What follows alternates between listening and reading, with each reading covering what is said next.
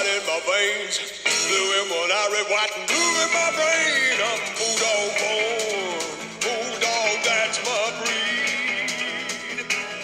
I was born to follow where the Bulldog. Okay, welcome to another episode of Inside the Kennel podcast. What are we up to, Manny? Is this the fifth maybe, or I've lost track? It seems to be going on forever. But again, this episode, we've got a couple of fantastic guests, and we've got the great man himself. He's very generous with his time. Dougie Hawkins, take it over, Matty. What's going on? Well, we have got Simon Beasley today. You know, the 1980s pin-up boy. I think he was. It would have been a bit of a tug of war between Simon and you, Doug, in terms of the popularity contest of the 80s. But my gosh, what a player! No, he was, Matty. Paul, he was an absolute sensational player, and you know, just the ability that he had. I mean, when people talk about Simon Beasley, they say, "Oh, you know, he had the blonde hair and the white skin, and he arrived at the Bulldogs in a pinstripe suit and a Mercedes Benz or something like that, or a BMW." And I thought to myself, he ain't going to make it either. This bloke, he won't make it with us. This bloke.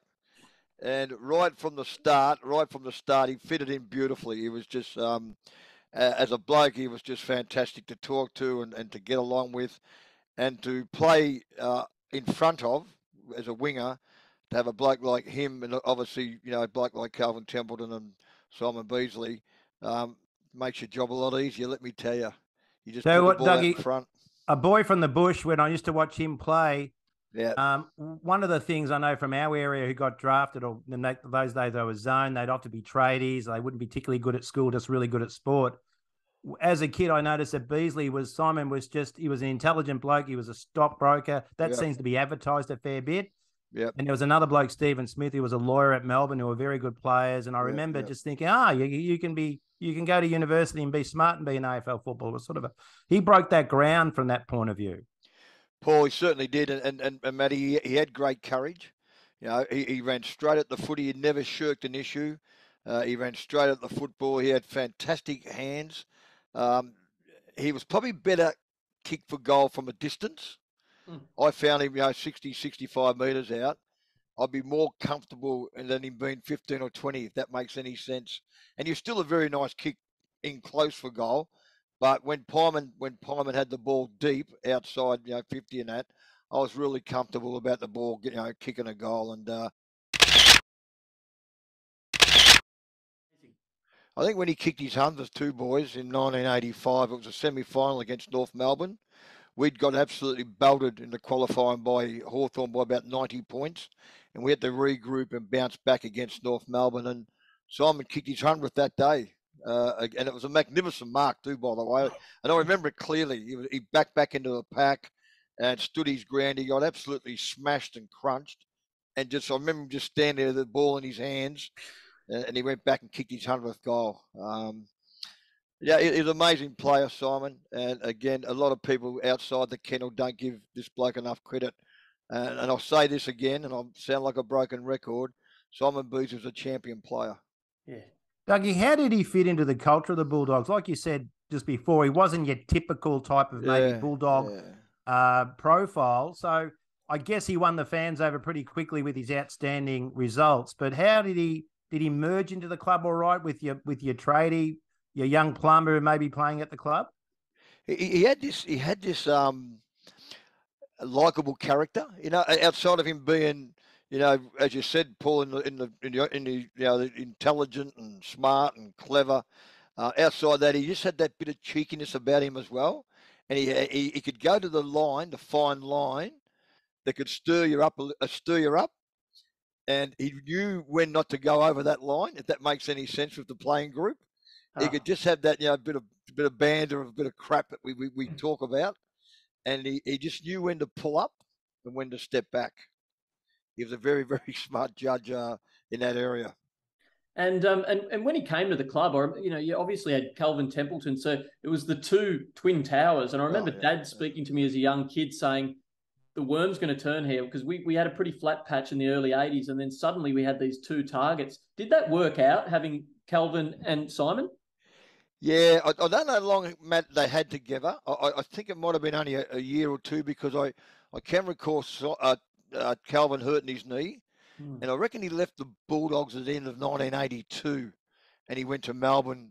I reckon Peter Moore might have been, obviously from Collingwood, went to Melbourne as well, where Moore won a Brownlow medal. And Calvin did his knee in a night game out at Waverley, and he was never able to be the same player. So to have Beasley and Templeton for that short period, it was just Wow. If one wasn't going to get it, the other bloke was going to get it as well. And I remember Simon, he might have kicked double figures. He kicked double figures many a times. I reckon against Richmond, he kicked 12 3 or 4 times against Richmond for whatever reason. He loved playing Richmond, the Pieman. Dougie, do you remember his first game? He played on Ronnie Andrews. Can you remember that? Ronnie Andrews touched him up. Now, if you talk about opposites, Ronnie Andrews was a pig shooter. Again, a bit like how Simon got the press around being in the stockbroker. Ronnie Andrews seemed to have a photo with a gun and a dead pig. It would have been a delightful matchup. He would have scared the crap out of him, Paul. He would have scared the crap out of Pieman. He would have walked up and he said, "How you going, Simon? I'm going to knock your head off today." That's right. Someone would have went, "Oh, here we go. This is going to be fantastic. If I don't get you, Peter's crackers, Keenan's going to get you anyway." So I wouldn't want to. He was Ronnie. I mean, we could do a whole show on Ronnie Andrews, right. but he was a fascinating player, wasn't he? Very tough, but. We're very interested to ask Simon how his first game went. Yeah, 100%, Paul, and and again, all the you're right, Matty. You hit it on the head. He's very popular with supporters. I mean, I was the Western Suburbs. I was a Braybrook boy. I was one of their favourite sons, but he came along with the likes of Brad Hardy in his first year in '85, and took the footy club and the supporters by storm. Beasley was very well loved by the Western Bulldogs Footscray supporter group. Well, you describe him as his pale skin and his blonde hair. You could see him. If I was at the Barclay Street end and he was at the Geelong Road end, you could just see him like a beacon. And when he's leading out to you on a lead, he just stood out. Yeah, and Matty and Paul, what we got to remember, he was very genuine and very genuine sort of bloke, and he spent a lot of time with a lady supporter called Nola Sherwood, who just only passed away a couple of weeks ago, who was 92, 93 years of age. And she was just loved the Bulldogs, her and her husband, Harry. And Simon Beasley treated her, Nola, like his mum. He was fantastic. He was taking the footy all the time. This is when he's finished. He just done so much for this lady, Nola. And he's just a fantastic human being, Simon Beasley. Thanks for mentioning. Doug, he had a great run of games too. If you look at how many he played, I mean, I think for the first season, one season he might have played 12 or 8 or something, but mostly fulfilled his obligations playing every year. Pretty injury-proof, Paul. It really, because again, I'll say it again, guys. He ran straight at the footy. He never shirked an issue, and he's very durable. His body, he's very strong. Like he was very lean and very wiry type of player, but he was very strong. And again, he had that good one grab. The footy, just one grab. Fantastic. I also just want to quickly ask you as well, Doug, about a match that he played in Carrara. So you probably remember the match I'm talking about. He took a mark right on the siren, and it was a phenomenal game. But he actually had to have a shot after the siren to win the game. Do you remember that? Yeah, I do. And I reckon on the mark, the Brisbane Bears it was, they had a player on someone's shoulders. I reckon the bloke on the mark had a player on his shoulder at one stage, and I think Pieman missed that. He kicked the point. But the other one, Matty and Paul, which I know you're going to touch on, was 1984 when we beat Collingwood. He backed back and took that mark in front of Greg Phillips. Yeah. I got a feeling it was Graham Allen kicking the ball across goal. Gubby did it, yep. Gubby Allen, and he's gone back and taken that mark. And as he's coming to kick, the siren's gone. Yeah, absolutely. And I think from memory, Jim Edmond let Gubby know a little bit about it as well. He did. Jimmy Edmond did let him know. Go the old. I'm glad you're doing all this research for us, Dougie, because we'll ask him these questions without a doubt. Yeah, Paul. No, he Yeah, I remember that one at one of the '84 game because it was an arm wrestle. Collingwood, it was just goal for goal, and for Pyman to go back and take that grab, and then to go back and kick the goal was just fantastic. Terrific it was. Yeah, absolutely. So, Doug, we are going to welcome Simon in right now. But any final words, just in regard to Simon and your connection? Because as a midfielder, I guess you get to have a front row seat, and I guess it's not only down to the forward; it's some of about the delivery. Now, did you have a particularly good connection with Simon? Yeah, I did, Matty. I just knew that I didn't need to kick the ball hard. You know, some players kick the ball hard to a leading forward. I'd put the ball out in front of him where he was going to be in his next 5 or 6 steps, and he'd run into the footy, and he just had that great ability to mark one-on-one. So we had a great understanding. We had a super understanding, me and Beezer. And again, boys, I'll say it again, outside the kennel, a lot of people wouldn't say that he was an out-and-out champion. I'll tell you what, he certainly was. And he wasn't far behind the great Calvin Templeton. They were very, very close. Wow. Very, very close. That's awesome. Well, I remember fondly being a kid in the playground and just jumping on people's backs. I think some people have still got injuries to their spines to this day from me jumping on and screaming out Beezer and trying to take a hanger. He was just an inspiring player. So thanks so much, Dougie the Kennel Master. Champion, Matty, the champion, Paul. Simple as that, Beasley. Good on you, Dougie. Champion. Awesome. All right. Shall we introduce Beezer? Okay, Doggy fans, it gives me great pleasure to introduce to you all the Footscray Bulldogs icon and legend, Simon Beasley. Welcome, Simon, to the show. Thanks very much, Paul. Nice to be on, mate. Very nice to talk to you guys, yeah? Absolutely, Simon. Look, we're really delighted to have you on. You're a 157-game veteran, 575 goals. That's a club record, obviously. You're a 7-time leading goal kicker, in fact. Full forward in the team of the century, and a Hall of Famer, of course. So you probably have got a rap sheet there that's longer than most. And I was just interestingly having a read of the Footy Almanac. It describes you as a fast leading full forward and one of the most popular personalities of your era. But I reckon you could possibly do better than that. For people who are Googling your name and never got to see you play, how would you describe yourself, Simon? Interesting question. Look, I was never blessed with talent when I was at school, so I struggled a bit at school, and then I grew. I grew really quick. I came from Perth, and I went to Guildford Grammar School, and I was a bit of a nerd in terms of footy, ability and everything. But all of a sudden, I went to university and started hitting my straps and putting on a bit of weight, and things came together for me. It was interesting how the development took place. Yeah, wow. Because, having a look, and you're a numbers man, you probably know this. The 1980s was the most prolific decade in footy history in terms of goal scoring. And, you look at that era, you've got, the great Tony Lockett, Warwick Capper, Dunstall, Gary Ablett Sr., but there's one man who tops that in terms of goals scored in the 80s. You know that person. So how does that sit with you, Simon? You're at the top of the tree. Yeah, it was interesting because my career sort of straddled the 80s. I came over from Swan Districts in 81. So I played with the Bulldogs 82 to 89. And it was interesting because I kicked just shy of 300 goals at Swan Districts. And, of course, in those days, the competition was it was not national. It was just state by state. And anyway, I kicked a few goals at Swan Districts and then came over, and things were tough for me early days with the Bulldogs. I struggled early, but managed to get my mojo going after a few games in 82. Simon, you're one of 2 players to have kicked, and I'm sure you know this, a century of goals in each state, Victoria, the VFL, and the Waffle. Were you aware of that? Yeah, I kicked a century in the Waffle.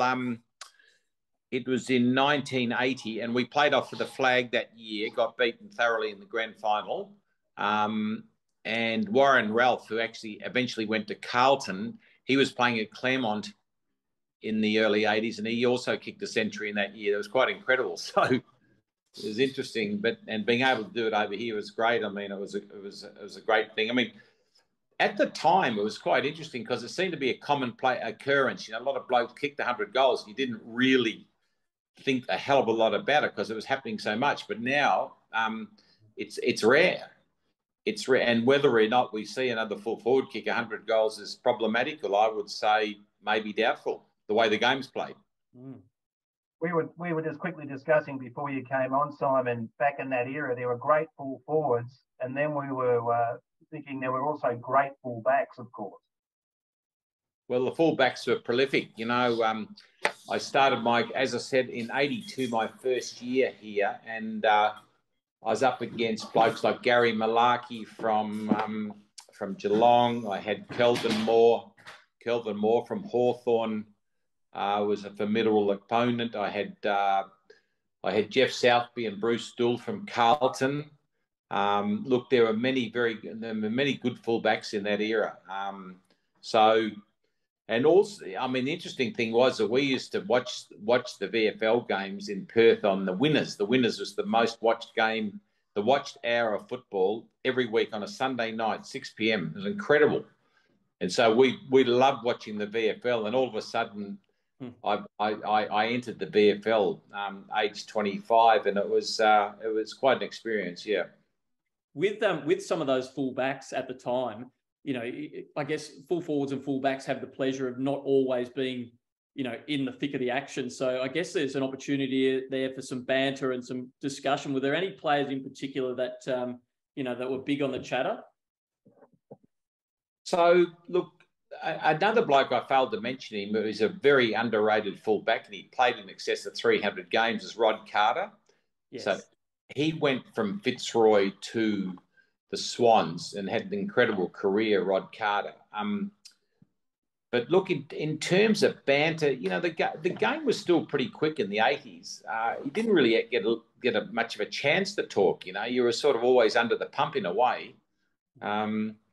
We did get a few thrashings early, but you were sort of always on the move, and your concentration was always on the game at hand, and even, you know, the ball across your half-back line. I tell you what, it could come in really quick, and I mean, we had great ball deliverers.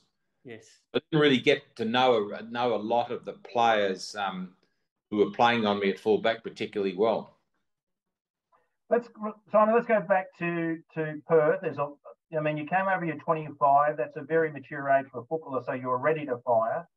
Who were your influences? Where did you get your height from? Where did you get your pedigree from as far as your football background?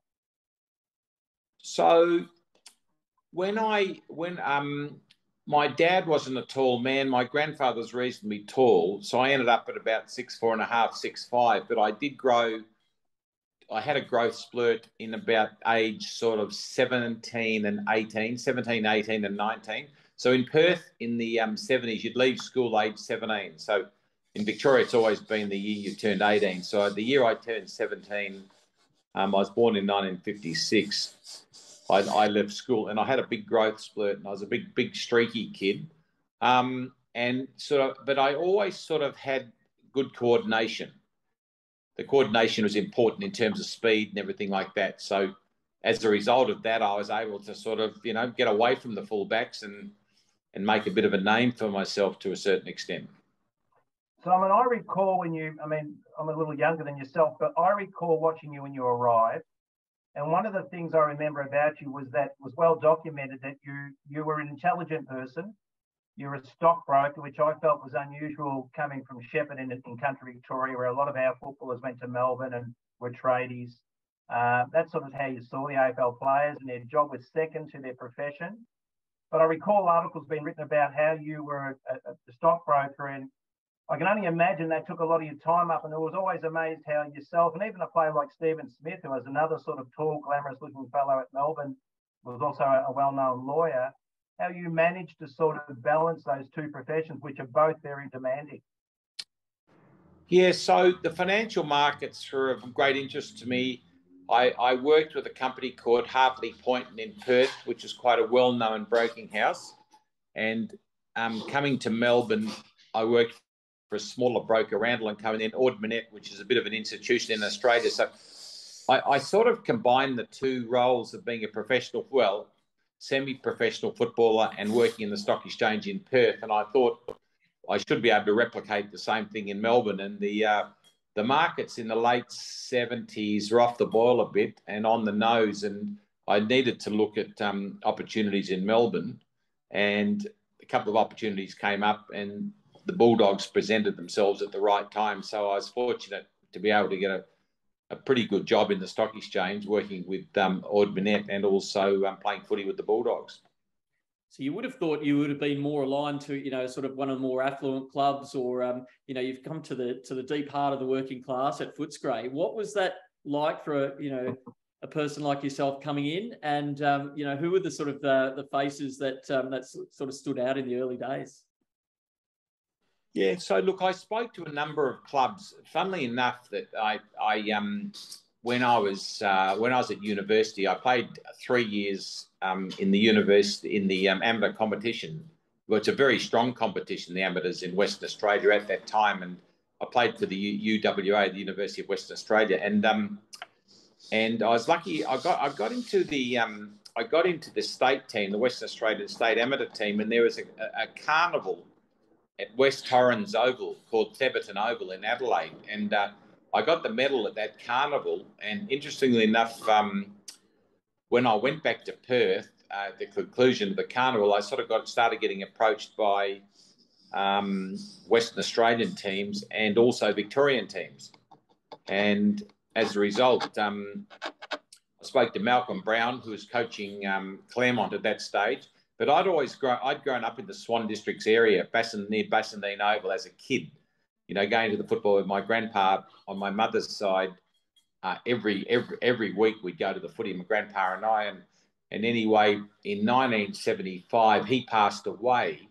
And then I was playing with the amateurs at that stage. And I sort of wanted to try and establish myself in the WAFL, the Western Australian Footy League, because I spoke to Hawthorn, I spoke to the Bulldogs, I spoke to St Kilda, Carlton,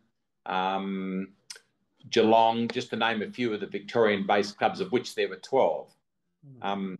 And so I didn't really want to make a decision about coming to Victoria, because I really didn't want to make an egg of myself in terms of I didn't know how I would succeed in the WAFL, if I would succeed in the WAFL competition. So I wanted to give myself an opportunity to play with Swan Districts, and then if the opportunity came up to play in the VFL, which was the epitome in terms of, you know, West Australian based players. Everyone wanted to play in the VFL. It was sort of a dream if you were able to achieve that status, and that happened with me. Yeah. Yeah, so you walk into to Whitten Oval for the first time, or the Western Oval. Did you say, "Oh wow, where have I landed here?" Or was it? Were they welcoming? Look, they were fantastic. But look, I did get criticised a bit in Western Australia, because most Western Australians, I mean, people with memories in the late 70s, early 80s, they went to clubs, you know, the upmarket clubs. They went to Carlton, they went to Essendon, they went to Collingwood. They didn't really go to a club like the Bulldogs. But look, I loved my time at the Bulldogs, and when I arrived there, you know, the guys like Dougie Hawkins and, you know, Terry Wheeler and Kelvin Templeton, it really was just an extension of my career in Western Australia to a certain extent. So all the guys were young, like me. They were great to be involved with. The Western Oval, of course, being out in the western suburbs, that was a bit of a challenge, driving from the stock exchange, finding my way out there initially. Across the river. Look, it was good. It was really good, and I loved my time there. Simon, for listeners who don't understand or went around pre-national competition, what was the whole WAFL or Crow Eaters Victoria rivalry like? Were Western Australians proud to see their finest go over and play VFL, or did they not want you to go? I know that Barry Cable and Polly Farmer, for example, sort of made the pathway there and were great revered players. What was it like, for the listeners who don't understand, what was the difference like between the two? Were you afraid of failing? Was that added pressure? Look, the WAFL, the Western Australian National Footy League competition, was underrated. That at the time that I was getting ready to move, we'd have a state of origin game every year. And so the state of origin game would show you actually how the waffle competition lined up against the VFL. I mean, there's no question the VFL was far superior than the waffle competition. You know, the best players in Australia were playing over here. But the waffle competition did produce some great players. I mean, Stephen Michael was possibly the greatest player, one of the greatest players to ever play in Western Australia, but he never made it over to Victoria.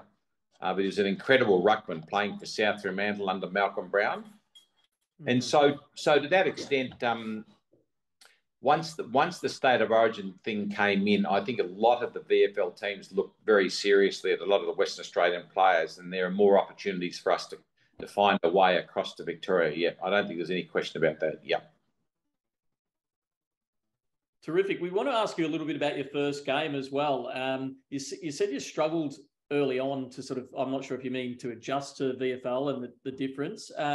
But how was it, I guess in that pre-season when you came across in 82 and in the lead up to your first Guernsey? Yeah, so Royce Hart was the senior coach, and the Bulldogs record in 80-81 wasn't great. We had a hell of a lot more losses than wins.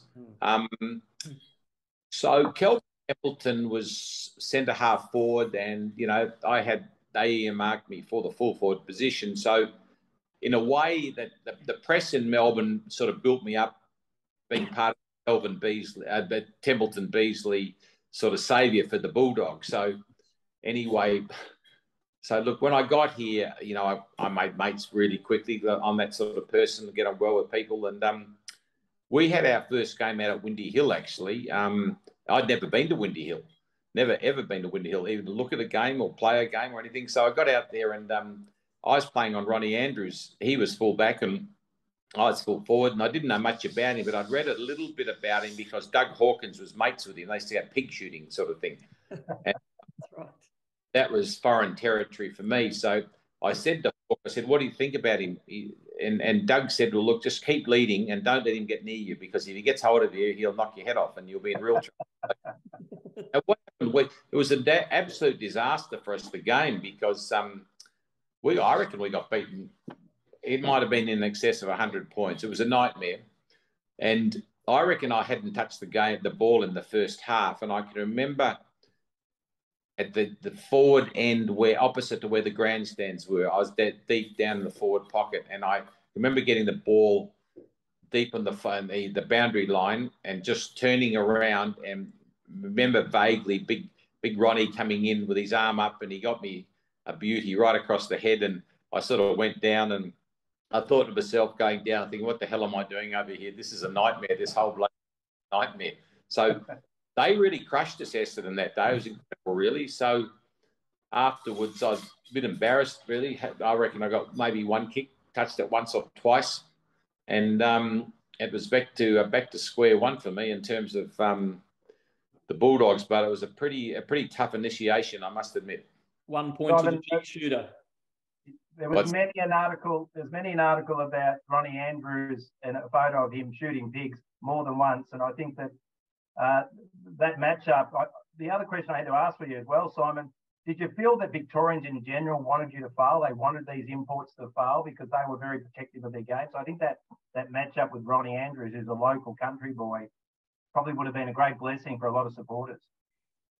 Well, I was sort of, because we got so pulverised by them and they were so dominant, I thought to myself, this Victorian football caper might be a bit too tough for me. But look, I think with footy and everything, you just got to hang in there. And the VFL, the level of the teams are so good in the VFL, and I just thought to myself, look, I'll just hang in there. I got a phone call after the first 2 or 3 games because we got hit very hard the first 2 or 3 games. The president of Swan Districts, who's a great mate of mine, and he said to me, look, we'll always support you over here. We know you're having a tough time over there, but when you want to come home, anytime you can come home. His name's John Cooper, and I said, no, Coops, I'm not coming home. I've got a good job in the stock exchange. I ain't coming anywhere, mate. I'm staying right here. So, look, I mean, tough times like that, they test you. And I think if you come out at the other end better off for it, that's the way. You got to get stuck into things. So we ended up doing that. I mean, Collingwood, we had Collingwood second up out at the Western Oval. They beat us by 2 or 3 goals, but it wasn't a punishing defeat. We acquitted ourselves a lot better. Then we made our way out to Waverley, and we got a couple of beltings. Hawthorn absolutely belted us. And we sort of started getting our act together in about round 5 or 6. We played Collingwood, and I did turn my form around a bit that day. I think I kicked 6 or 7 that day against Collingwood, and I thought to myself, there's a good chance here. And the funny thing was, towards the end of the season, we were in the bottom 3 or 4, and we had a couple of really good wins. Well, we beat Hawthorn at the Western Oval, we beat Geelong at the Western Oval. We had a couple of really good wins, and there was sort of hope in the air for us. And I ended up in the low 80s. I ran second in the goal kicking to Malcolm Blight, and we played North Melbourne in that last home and away game. And I think he was 2 or 3 in front of me. And I thought, it'd be nice to be able to finish on top of the goal kicking in the home and away in my first year. And he ended up kicking about 10, and I kicked 3 or 4. So it wasn't to be. But no, look, it was a tough initiation that first year in 1982 in terms of my first year in VFL. It was really tough, yeah. Simon, what was your expectation as a full forward? You talked before it was normal to kick a lot of goals, but what was a disappointing game for you? What would be a number of goals that you had to get that you felt would make you successful that day? Look, I never really had a specific target in terms of kicking a certain number of goals in a game. I think my average in the VFL over the course of my career is up around the sort of 3.7 to 3.9, something in that region. But look, it's more team orientation fact that, success. It's great to have individual success, and all players want to have individual success. But, combining that success with the success of your teammates and winning games is basically the bottom line. That's what you want, and the success, you share that with supporters and the like. So, and so we went through a tough time in 1982. So Royce Hart lost his job after about 4 or 5 games. I think the club sacked him. And I didn't get to know Royce particularly well. Look, he's a good bloke. I knew of his reputation. Everyone watched Royce Hart on the TV in Perth, and he was one of the legends of the Victorian Football League. So, but, we sort of stuck at it, the Bulldogs. We stuck at it over the year, and Bluey Hampshire came in and coached the club for the rest of 1982. And in 1983 also, and we stuck to our guns, and we started improving a bit. Yeah, well, when I guess Bluey came across, we had a big influx, didn't we, of fresh blood, and that included your great mate Choco Royal and Stevie Wallace, and a number of other players. And I guess the worm started to turn from that point. I think, in fact, first game of 1983, we may have had about 10 first gamers for the Dogs. So, do you recall that period and things starting to turn in our favour? Yeah, so we needed an influx of new talent. Bluey coached in 83, and the club went out and got Mick Malthouse to come in as the coach in 84. So Mick's first year in 84. So we had a pre-season camp before Mick was appointed. Bluey asked me if I'd consider being captain of the club. But look, I said, no, look, I've only been here 2 years, and It wouldn't be right. I mean, some of the guys like Jock Edmund, who eventually became captain, who was a very good captain for us, a real courageous competitor. Ricky Kennedy was one, who's a touch younger than Jock. And we had some pretty good, solid guys there. Kelvin Templeton left the club, I think, from memory, in 82, at the end of 82. Kelvin started having a few issues with, he built himself up very heavily, very strong upper body. And then he started having issues with his knees. So he went to play with Melbourne Football Club. And as you say, we started getting a few guys out of the Gippsland. That was our region, our area, the Gippsland. And with an influx of talent from other clubs. I think from memory, we got Robert Klomp came over from Carlton. We got Phil Malin came from Carlton. We got Neil Peart came from Richmond. Tim Jepp came from Richmond. And a number of blokes came from interstate. Andrew Purser, who was a champion ruckman in Eastern Mantle, he came over. Jimmy Sewell, Tony Bahaj came from. We got a couple of Indigenous guys, Lally Bamblett. And the year I kicked 100, Lally Bamblett kicked 50. People forget about how good Lally Bamblett was in 1985. He was unbelievable. I don't forget, he was incredible that year. And Dougie was, talking about, how lightning he was. And I guess, he had that appendix, that burst and, probably stopped him in his tracks when he was absolutely flying. He was flying, and we were sort of headed in the right direction at that time. And Lally went down with an appendix situation, and we sort of really missed him in the finals. And when he came back, he just wasn't the same player.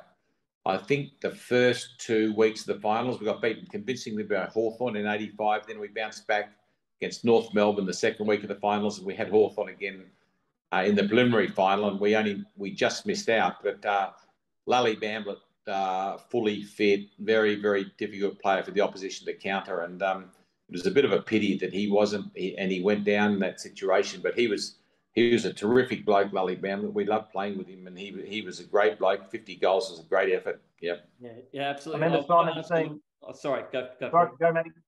Look, I want to ask you a little bit more about 1985 shortly, because it was an incredible year. Of all your 8 seasons, I guess that was the only time that you played in finals. So we'll certainly get to that. But I guess just before we do, 1984, there was that famous game that you played in at Western Oval against Collingwood that you've spoken many times about. Could you walk us through, for the listeners, just in terms of Gubby Allen and his decision to sort of kick across the face of goal and your intercept and what ensued there? Yeah, so basically that game against Collingwood at the Western Oval was a Sunday afternoon, I think, from memory, and it was a pretty tight, willing contest, and Collingwood had sort of 3 or 4 goals up going into the start of the last quarter. We'd just be hanging in there, and we were kicking to the Geelong Road end with the wind in that last quarter, and we started to get a bit of momentum up about halfway through the last quarter. We started hitting our straps a bit, and I felt as though we were a rough chance. And so we got within a few points of them with minutes to go. And there was a free kick awarded deep in the right-hand forward pocket, kicking to the Geelong Road end to Gubby Allen, Graham Allen. And he elected to kick the ball across the goal. So I was on Greg Phillips, who's the father of Erin Phillips, the last captain of the Adelaide women's football team. And I thought to myself, I looked at Gubby Allen, I thought to myself, no, he wouldn't possibly kick it across goals, because I knew Greg Phillips had a bit of a dicey knee. Greg always played with a bit of a dicey knee. So anyway, he did. And look, it's a bit of a mishit of a 9-iron or a pitching wedge sort of thing, He just didn't quite, and the wind was fluky. It was always fluky at that Geelong Road end, and the ball held up. It just got caught, and as he kicked it across the goal, I backed back quickly and took the mark. But I think the wind certainly helped, and it basically fell into my hands, and then history was made when we won the game. I guess this probably is a really good time to start with speaking a little bit about 1985, Simon. You've just talked about Carlton sort of on their way down, and as it turned out, we played Carlton in the first round of 1985, which ultimately became your most successful year and, one of the Bulldogs' best years for many a decade. Can you walk us through how that season started and some of the sort of the highlights that spring to mind for you? Yeah, so in '85 we had a pretty solid pre-season under Mick. So it was Mick Malthouse's second season as senior coach, and we had quite a few new players came into the ranks. I think Brad Hardy, for instance, who ultimately won the Brownlow medal that year. I can't remember off the top of my head if Andrew Purser had played in '84, but he was certainly there in '85. Yeah, he won the best and fairest in '84, Simon. Yep. Jimmy Sewell played.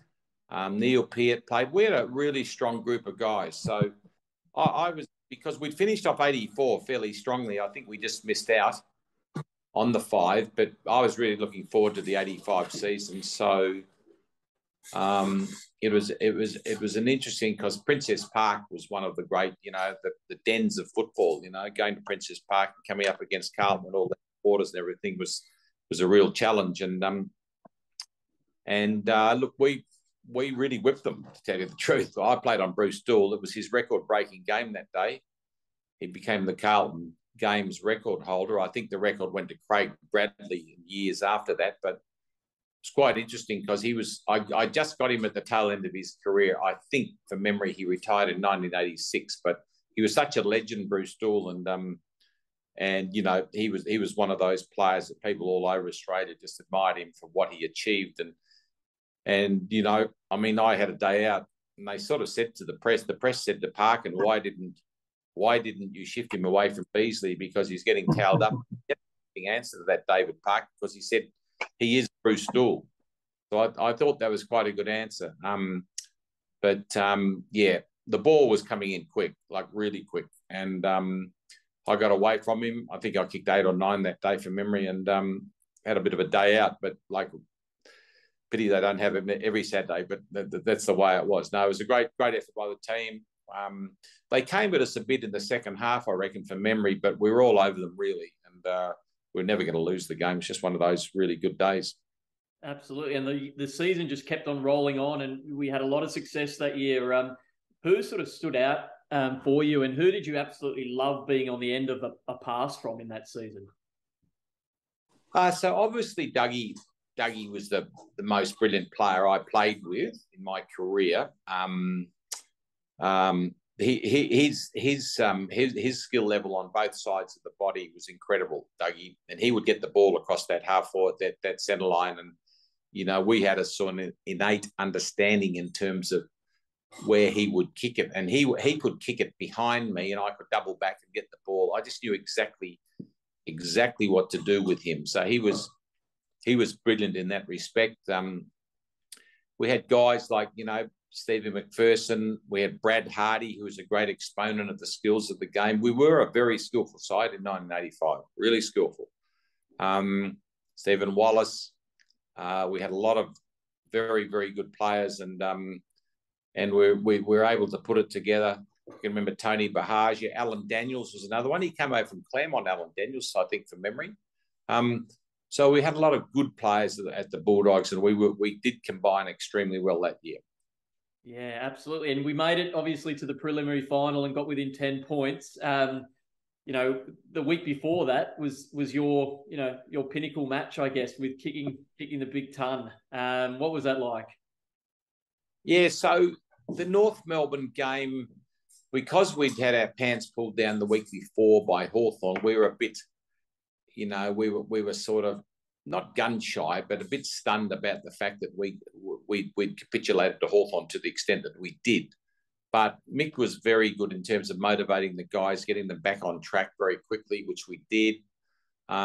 We went into that Hawthorn game having gotten beaten by St Kilda in the last home and away game down at Moorabbin. And I mean, it's not a race to get beaten by St Kilda at Moorabbin, because it was a pretty tough assignment always down there. But we did bounce back strongly in that North Melbourne game.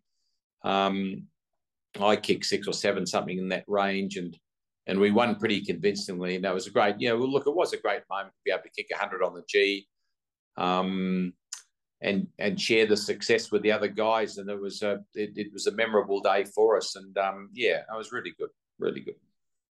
Absolutely. And following, that week, we got so close to a grand final. Dougie says he felt that we might have Essendon's measure had we have gotten through against the Hawks. Do you share that sentiment? Yeah, I tend to share it. We did have a very good record against Essendon in 85. That we were one club that did handle them very well. And they held no fears for us, even though they were coming off being premiers in 1984.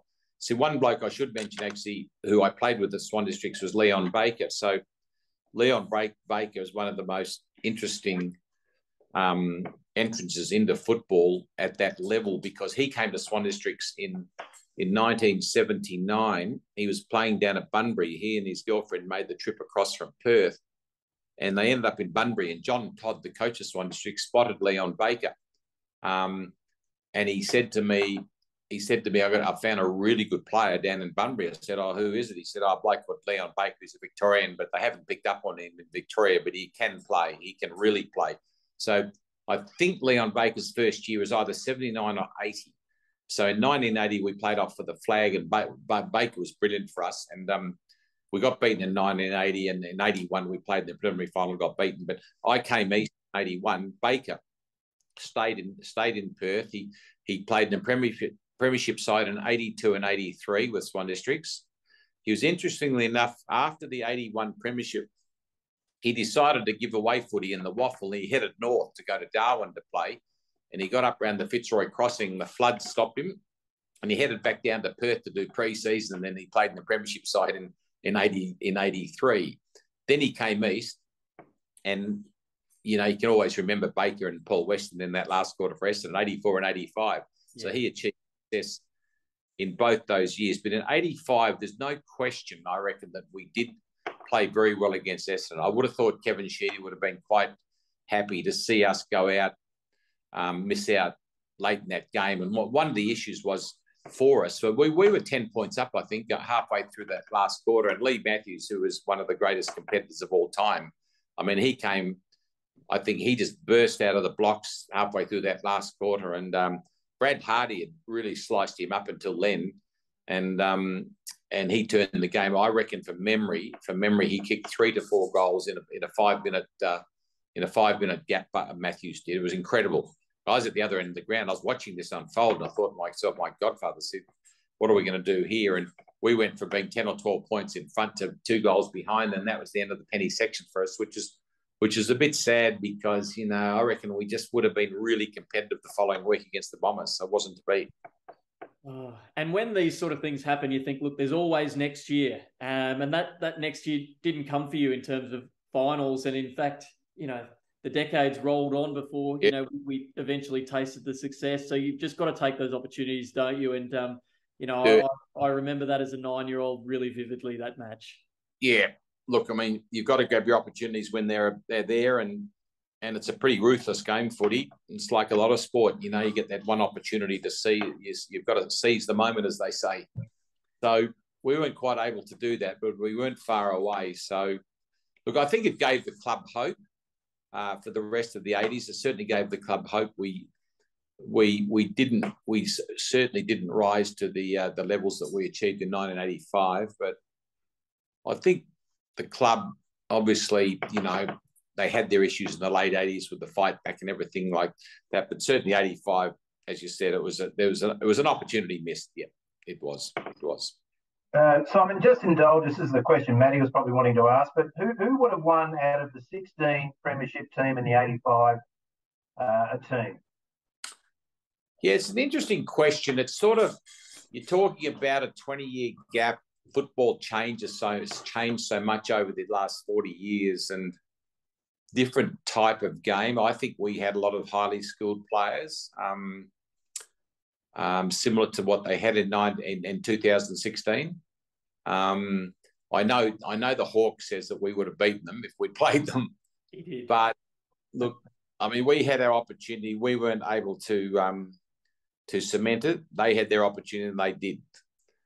And you can only do your best at that particular time in the way the game and the era is, because footy changes so much every few years. It changes. And to that extent, I mean, the 2016 side was really an incredible story for the club, and they served us so well that year. Unfortunately, 21 years prior, we weren't able to do it, but it's one of those things. Footy's a game of opportunity, and you just got to grab it when you have a chance, and it doesn't come along very often. That's what it's all about. Yeah. Simon, about that time, Swans District. This is something I researched that I wasn't aware of. That they asked the Bulldogs for $50,000 for your lease. Can you sort of extrapolate on whether that was true and what resulted in that? That was in the mid-80s, was it? I believe so, yeah. I certainly wasn't aware of it. I knew that I was under the impression, because I came to the Bulldogs in 81 under the old Form 4 system. each of the 12 Victorian-based clubs were able to entice 2 players from interstate, and they allocated a Form 4. Each club got 2 Form 4s, and they were able to entice 2 players from interstate clubs, and they had to pay the club to entice the player a fee. So I was under the impression the Bulldogs had paid Swan Districts $100,000 for my signing back in 1982. That was my understanding. I wasn't aware of any further advances that Swan Districts wanted. Maybe they'd gone to Footscray privately and said to Footscray, look, considering the fact that he's played in finals with you guys, we want another fee. But I didn't hear anything about that. Someone mentioned that to me, but it never came to my attention. No. So that never affected your football at all? No, because look, when I came in 1982, Footscray were very good to me. They were very good to me, but Footscray were technically broke. And a lot of the other VFL clubs, I believe, were in the same boat. And I never put any pressure on the club in terms of the money's owed, because they always asked me if I would mind being paid in the first quarter of the following year when membership receipts were coming in. But I think right across the board, and it led to the creation of the national competition, because the VFL competition, as it was structured at that time, was going broke. And it needed drastic changes, and the entrance into what became the Australian Football League of interstate clubs was the thing that really made the game so great in our country. Nice. Now, Simon, with 1985, we obviously had great hope moving into that next patch, 86, and it wasn't to be. You know, we'd had a Brownlow medalist. So, you know, it was a huge celebration at the end of 85. And then there was, I guess, the end of season trip that, you know, became a bit of an infamous one. Was there anything that sort of, destabilised us or changed the direction? Because, you know, you would have thought that we were going to be propelled to great heights after, you know, such promise.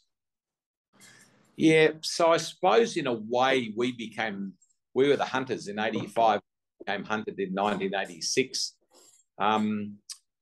Yeah, it was interesting. 1986, there was that blue between Mick and Brad. It led to that showdown out at Waverley with the waving of the jumper. Yes, look, maybe we just went off the boil for various reasons. I don't know. It's a tough one. I know that Mick was pretty frustrated. I think the club was struggling on a number of fronts, and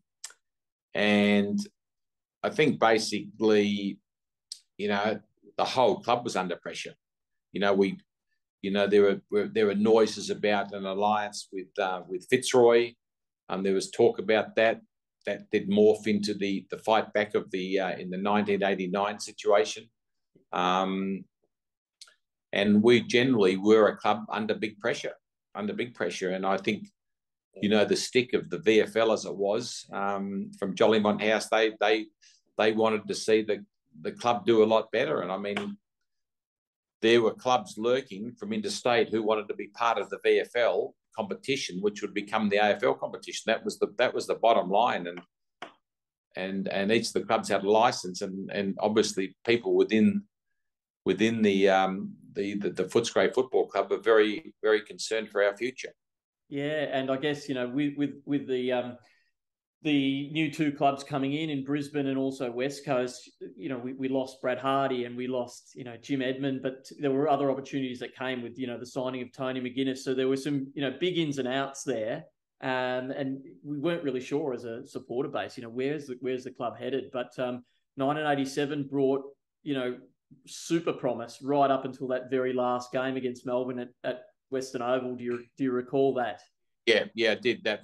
And of course, it was a tricky finish to the season, because of course Hawthorn were playing Geelong down at Cardinia, I think, from memory, and it was also, we were still in that phase of going to the final 5. It hadn't turned into a final 8. So yeah, that was a disappointing day for us, because we certainly went into that game at the Western Oval as favourite, but we couldn't live up to the hype. And, you know, and Melbourne went deep into that final, that final series. So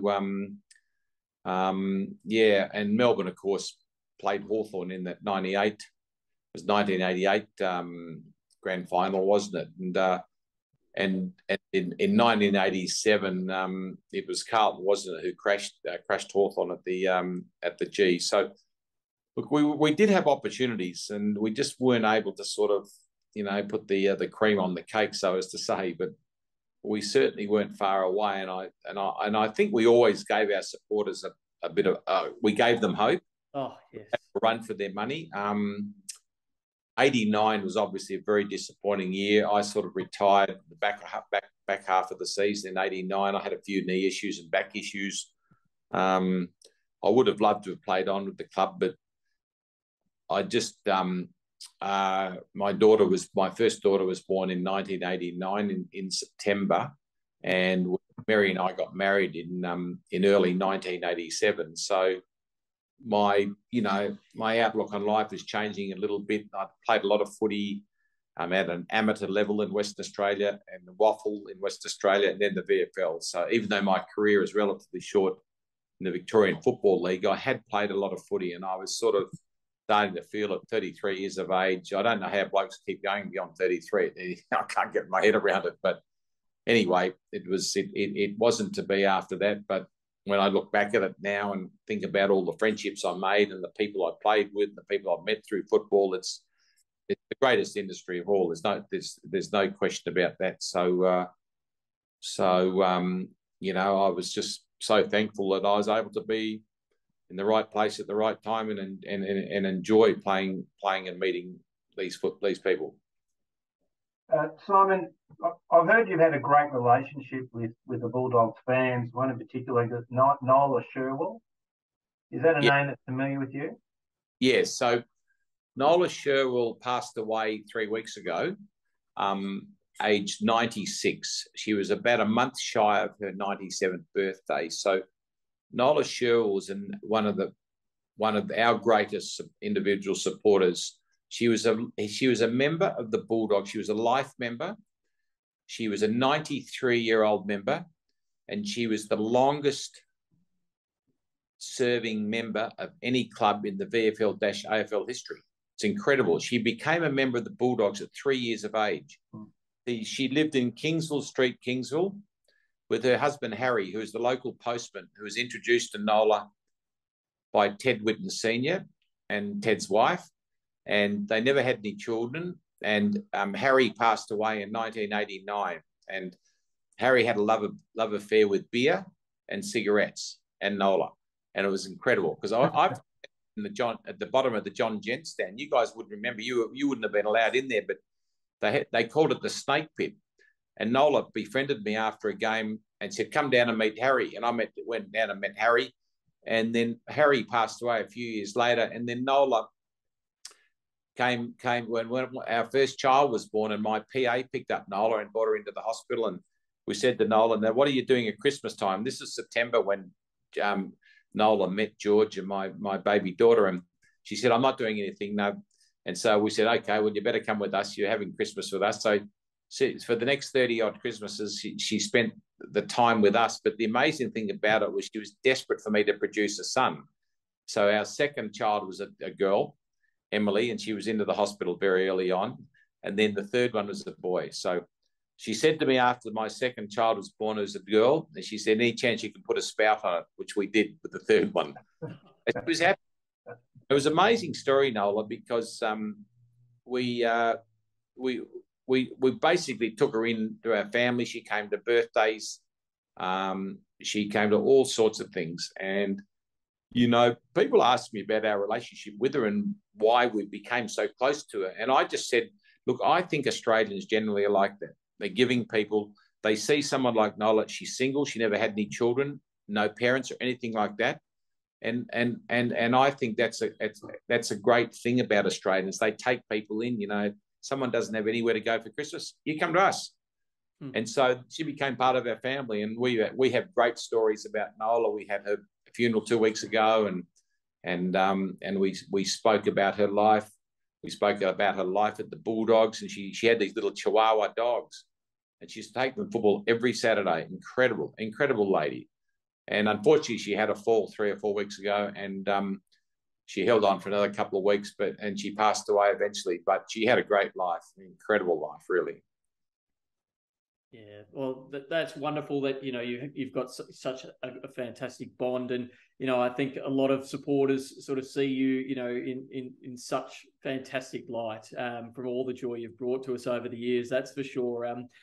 But just going back to the 1989 point as well, you were 33 and you were, sort of coming to the end of your career, and the club was about to, to merge with Fitzroy. You emerged at that time as someone who seemed to be the most pragmatic or calm about it. And, there was a moment that you're probably aware of where you spoke to some really passionate, emotional supporters, and you were very level-headed about the fact that this was going to happen. And that caused a little bit of conflict between some of the fans who, thought, why aren't you backing it?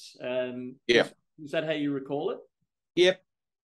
That was right. Look, I mean, Nick Collum, who was our president, Nick Collum had put a lot of money into the club over the journey, and the club was broke. There was no point, no question the club was broke.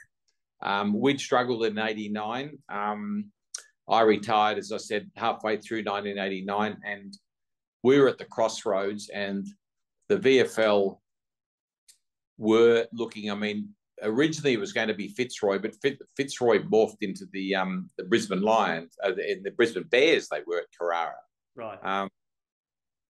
And the club was really at the crossroads, and it was the galvanizing moment for the club and the supporters. Because I can remember when I retired, the following weekend after I retired, we played the West Coast at the Western Oval. It was a wet, miserable day, and I went to the President's Lunch, and I did a lap of the Oval, and to say goodbye to the Bulldog supporters. And the interesting thing was there were very few of them there, and I'm not criticising them, like, don't get me wrong, but the club at that stage was dying.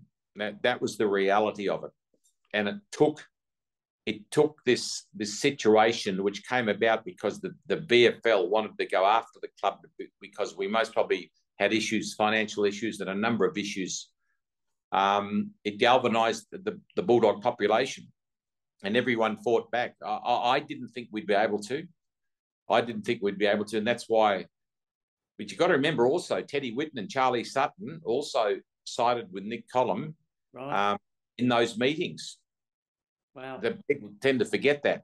But what it did was that everyone came out and together we were able to fight back and give the club breathing space in terms of its future. And look, it was just a magnificent effort, and there are so many people at different levels who helped the Bulldogs survive. And to a certain extent, I would never cast aspersions against anyone who said that the club need to seriously look at this situation, the alternatives. Otherwise, we might be lost forever. And we were looking at a situation where we may have our licence taken away from us by the Victorian Football League. But people came from everywhere. We raised the money. We got the monkey off our back, and we continued on into the 90s. And I think a pretty successful decade for us in the 90s. Yeah, well said, Simon. No, thank you for that. Can you tell us a few of your highlights? Obviously, you kicked 12 goals, 11 goals, 10 goals in multiple games. Were there any of those matches, or any others indeed, that sort of stand out as your magnificent matches that you look back on really proudly? No, not really. Look, I mean, it was a big bonus to be able to kick 10 goals or 11 goals or 12 goals. I think I kicked 12, so 2 or 3 or 4 occasions, I'm not sure. But those occasions that I did kick goals, we were on fire as a team. The Bulldogs were on fire as a team. There's no question about that. And, to be able to do that, that's good, because when you look at it these days, there's not too many of them kick 10, 11 or 12 goals. It's a rare occurrence to a certain extent because the game's changed so much. I mean, if I was playing these days, I don't know whether I'd be able to keep up, but full forward's down to the full back position, then he's across to the wing and he's across the other side of the ground. It's such an athletic type of game these days. It is very, very different. But look, I had great years, the Bulldogs. I'll remember them forever. Loved it. Loved all the people, the involvement, different presidents, different players. I couldn't have asked for anything better. And if when I came to Victoria in '81, if I could have realised just how well it would pan out in terms of the relationships and the supporters and the players and everything, I was very, very lucky, very lucky, very lucky. Beautiful. Have you you talk about it, but and you're very humble. You talk about it as being ultimately a team game, which it is. Have you got some? And it's very hard to say, and you might not want to do it, but are there any teammates that sort of your top 3 teammates of all time that sort of jump out at you? Well, Dougie Hawkins was my great mate, at the Bulldogs. I love the Hawk, and I've kept in contact with him over the years. And he's, one of our top 2 or 3 players in the club's history, no question. He is a great Bulldog, Doug Hawkins. Yes. No question about that. I've also kept in very close contact with Ricky Kennedy. So Rick's a member of the golf club I'm a member of, and I talk to him on a pretty regular basis. I run into blokes, Stephen McPherson, Stevie Wallace, and the guys from Western Australia. I try and keep in contact with them, Jimmy Sewell, Tony Bahagia, Andrew Purser in particular, who's a great old buddy of mine. I don't see Brad so much. I occasionally run into Brad Hardy. But it's interesting, when you go through your life, your children are born, then your friends become your children's friends, go to school, and you sort of lose in terms of, you try and keep your contacts up in terms of your history, but sometimes it is difficult. But look, I was very friendly with Tony Capes when he was president. I became great friends with Nick Collum when he was president of the Bulldogs, and he sadly passed away 3 or 4 years ago. And those are friendships you treasure forever. But look, I'll be forever indebted to the Bulldogs for the opportunities they gave me, no question. Simon, just before we get on to Maddie's famous quiz that we want you to be involved in, tell us a little bit about the Trevor Barker Foundation that you're on the board of, I think back at the beginning of the 2000s. Can you share about your involvement there?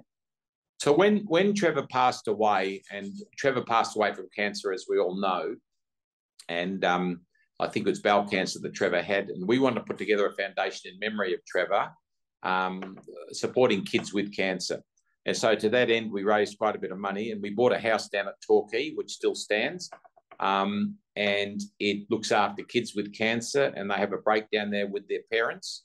There's obviously a lot of cancer facilities up here, Peter McCallum, Ronald McDonald House, that sort of thing. But this is a beautiful place down at Torquay. Gives these kids an opportunity to go down there with the folks in there. It's just fantastic. And so we ran functions. We raised money over a period of time, and it continues. And to that end, I think it was a great thing we were able to do. So, and so many families in Australia over the period have been either directly or indirectly had family, friends, or family themselves who have suffered from cancer, and it's something that we all need to recognise. Yeah. Fantastic. Were you a friend of Trevor's? What's the affiliation? Yeah, so Trevor obviously played at St Kilda, and he was a member of a club that I was a member of, and we were raising money, and I got to know him quite well through mates of mine at the Bulldogs who actually came across from St Kilda. So we had actually, interestingly enough, a number of blokes from St Kilda came across the Bulldogs. John Bennett was one. Mark Kellett was another. Con Gorazidis, just to name 3. So we had quite a few St Kilda blokes came across, and that it was regarded as quite a social club, St Kilda. And Mark Kellett, a mate of mine I had lunch with today, and we often laugh about the fact that the Bulldogs and the Saints got on very, very well. So, so we had a strong affiliation. As a result, other blokes from St Kilda, a la Barker and the like, we became friendly with them. So I knew Trevor pretty early into my career in the VFL. Yep, the early 80s. Yep. Wonderful, Simon. Great story. Now, Maddie loves this. This is Maddie's quiz, and I'll hand it over to Maddie. Simon, I hope you're ready to go, because we've got an ascending order of those who have participated, and we hope that maybe it's going to be a little bit like Top Gear. If you know what Top Gear is like, where they have the race around the track, Simon. Yep. It's very similar. So we want to see where you end up at the end of this. And Matty's got some pretty tough questions, so get yourself ready. Okay, no problems. Absolutely. So we always end off the interview with a 60-second quiz. So we're going to put you in the driver's seat, Simon. You can choose one of these two categories, all right? And you'll have 60 seconds on the clock from there. So you can select if you'd like to say first game, Bulldog first gamers, or the season 1985. Which one takes your fancy? Season 1985. I thought you'd say that. All right, fantastic. So there's 60 seconds on the clock. Best of luck, Simon. Your time, sir, starts now. True or false? Phil Malin wore number 16 in 1985. True. He wore 17.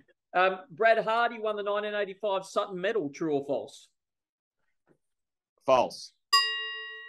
The Dogs lost to Wooden Spooners St Kilda in the final round. Is that true or false? True. Well done. How many goals did Simon Beasley kick in 85? 105.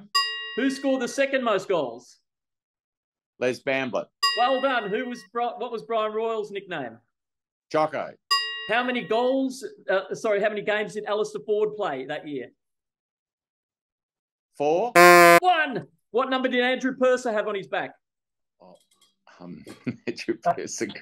25. And how many goals were scored the entire match to the Geelong Road end in the game against Hawthorn in round 18? The entire number of goals? 17. And I'm just about to start the last question, so you'll get it in here. Which player recruited from Essendon was Maltese? Was Maltese recruited from Essendon? Max Crow? It was your good mate, Tony Bahaja. Oh. Okay. Where we end up, Matty? What's that, sorry? Where did we end up? How'd he go? I'll add that up, but I don't think you've passed Dougie, just so you know. But that I would never want to go past Dougie. Dougie was red hot, Simon. He was red hot. I got to tell you, he's very competitive. He wanted to win, I can tell you.